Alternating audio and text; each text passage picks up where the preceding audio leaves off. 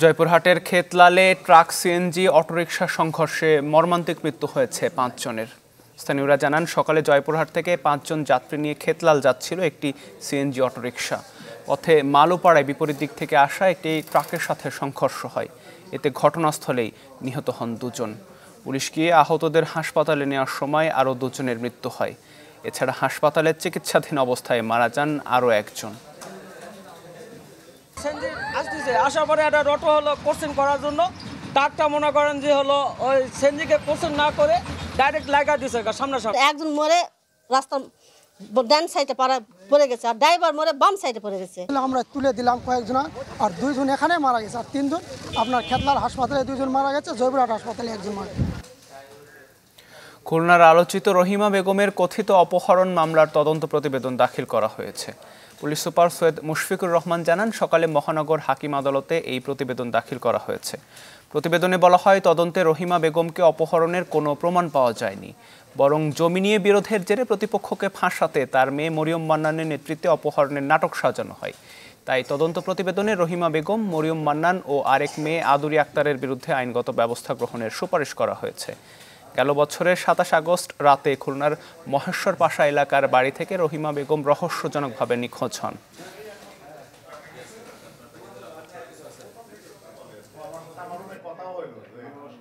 যে শুধুমাত্র জমিজমা সংক্রান্ত বিরোধের জের ধরে প্রতিবেশীদেরকে ফাঁসানোর জন্য এই অপহরণ নাটক মরিয়ম মান্নানের নেতৃত্বে সাজানো হয়।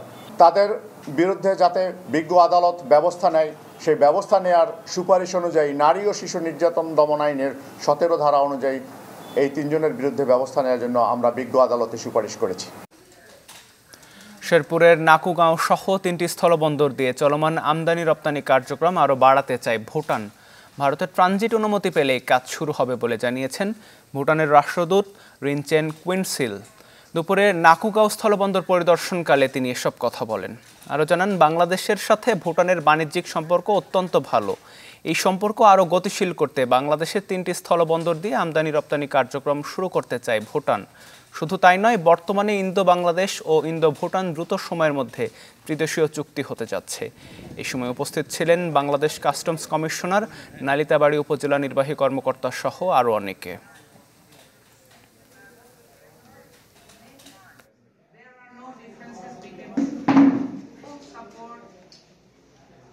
Just now, we don't have a 3 countries agreement. We have a bilateral agreement, Bhutan, Bangladesh, Bhutan, India separately.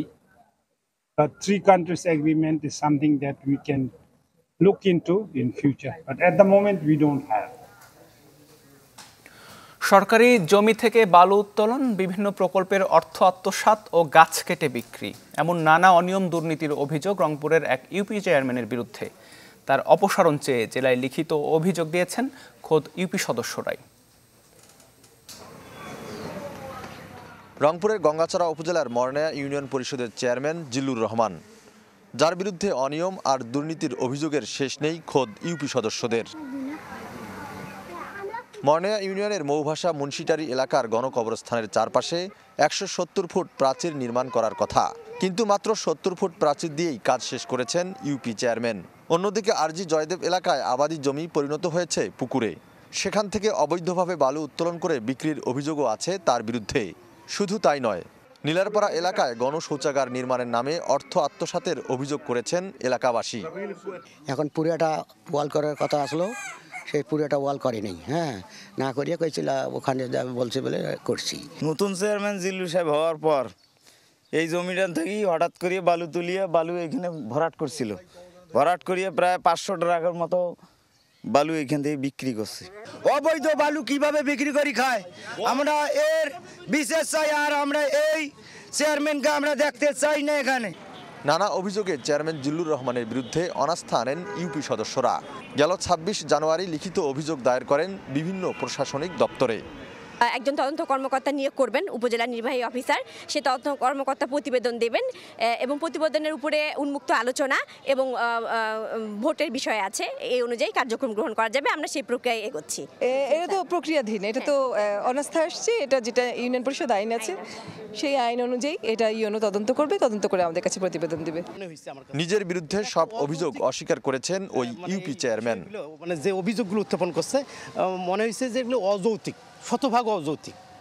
কারণ সরকারি প্রকল্প আসলে মিটিং করতে হবে, বন্টন করতে হবে, অফিস কাজ পর্যবেক্ষণ করবে, প্রথম বিল দেবে, তারপর পুরো কাজ পর্যবেক্ষণ করে দ্বিতীয় বিল দেবে, একটা সিস্টেম আছে না। সম্প্রতি জিলুর রহমানের বিরুদ্ধে মানববন্ধন ও বিক্ষোভ মিছিল করেছে এলাকাবাসী। ফখরুল শাহিন, চ্যানেল 24, রংপুর। পানি সম্পদ প্রতিমন্ত্রী জাহিদ ফারুক জানিয়েছেন, যশোরের ভবদহ অঞ্চলের জলাবদ্ধতা সমস্যা সমাধানের চেষ্টা চলছে, দ্রুত এর বাস্তবায়ন হবে। ভবদহে পানি উন্নয়ন বোর্ড সেচ প্রকল্প উদ্বোধনের সময় প্রতিমন্ত্রী একথা জানান।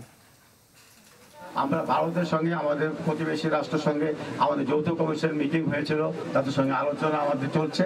আমরা আমাদের এগুলো সমস্যাগুলো সমাধান হলে পরে আমরা বর্তমানে যে নাব্যতা নিয়ে এই সমস্যা ভুগি, সেই সমস্যাগুলো দূর হবে।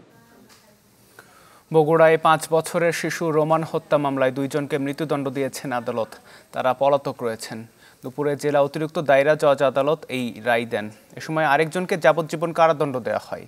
মামলায় বলা হয়, 2011 সালের 23 আগস্ট খালেদ ও মাজেদ নামের 2 জন শিশু রোমানকে শ্বাসরোধে হত্যা করে সেপটিক ট্যাঙ্কে গুম করে রাখে। এদিকে খুলনায় ডাক্তার রকিব হত্যা মামলায় 2 জনকে 10 বছরের কারাদণ্ড দিয়েছেন আদালত। আর ফরিদপুরে স্ত্রী হত্যার দায়ে স্বামী সুমন শেখকে ফাঁসির আদেশ দেওয়া হয়েছে। রাজবাড়ীতে মেয়েকে হত্যা মামলায় সৎমা সহ 2 জনের যাবজ্জীবন হয়েছে।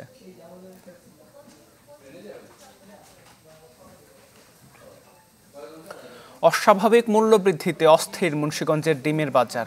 পাইকারির চেয়ে দ্বিগুণ দামে ডিম বিক্রি করছেন খুচরা ব্যবসায়ীরা। জরিমানা করেও নিয়ন্ত্রণে আসছে না ডিমের বাজার, দাবি স্থানীয় প্রশাসনের। শুভ ঘোষের তথ্যচিত্রে দেখুন ডেস্ক রিপোর্ট। ডিম সংগ্রহে ব্যস্ত মুন্সিগঞ্জের খামারিরা।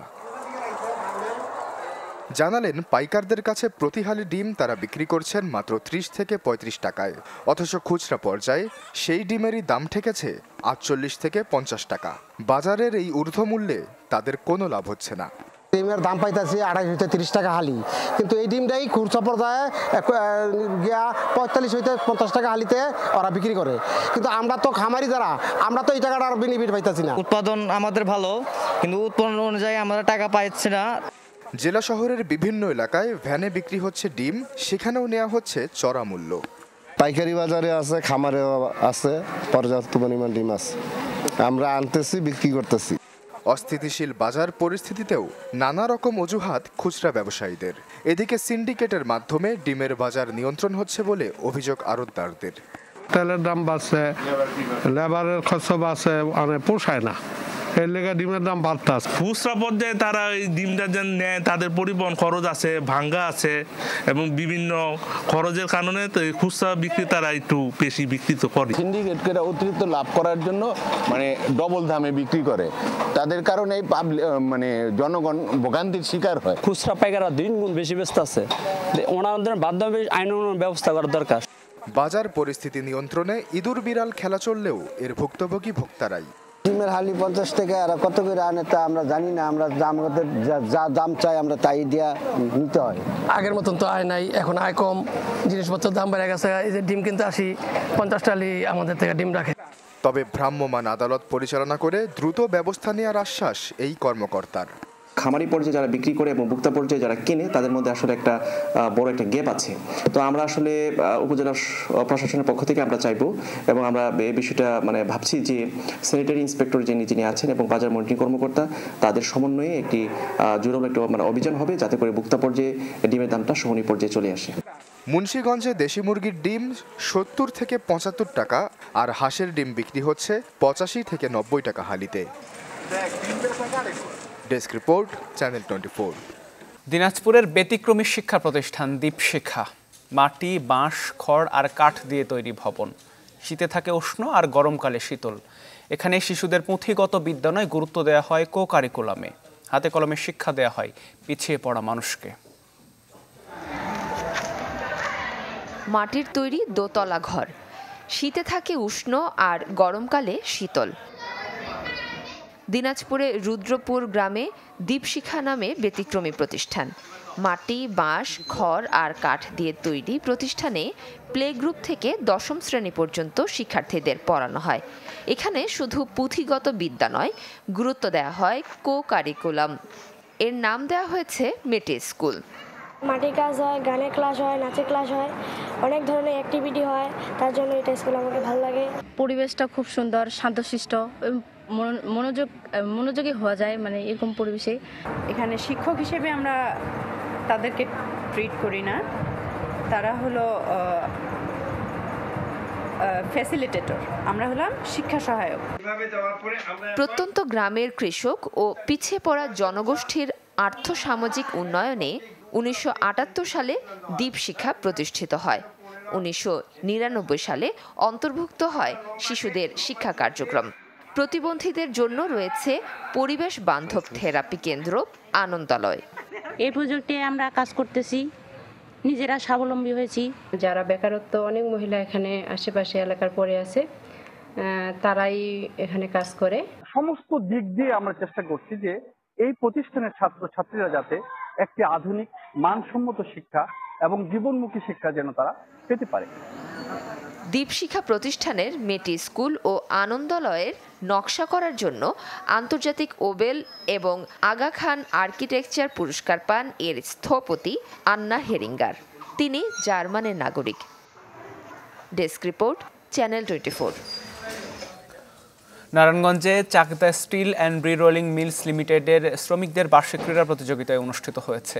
দুপুরে রসুলপুর এলাকায় বার্ষিক ক্রীড়া প্রতিযোগিতার আয়োজন করা হয়। এ সময় বিজয়ীদের হাতে তুলে দেওয়া হয় পুরস্কার। পরে হয় সাংস্কৃতিক অনুষ্ঠান। অনুষ্ঠানে উপস্থিত ছিলেন সিএসআরএম কোম্পানির ব্যবস্থাপনা পরিচালক মোহাম্মদ শাহজাহান, নির্বাহী পরিচালক মোহাম্মদ জাকারিয়া জাকি সহ অনেকে। আব্দুর রহমান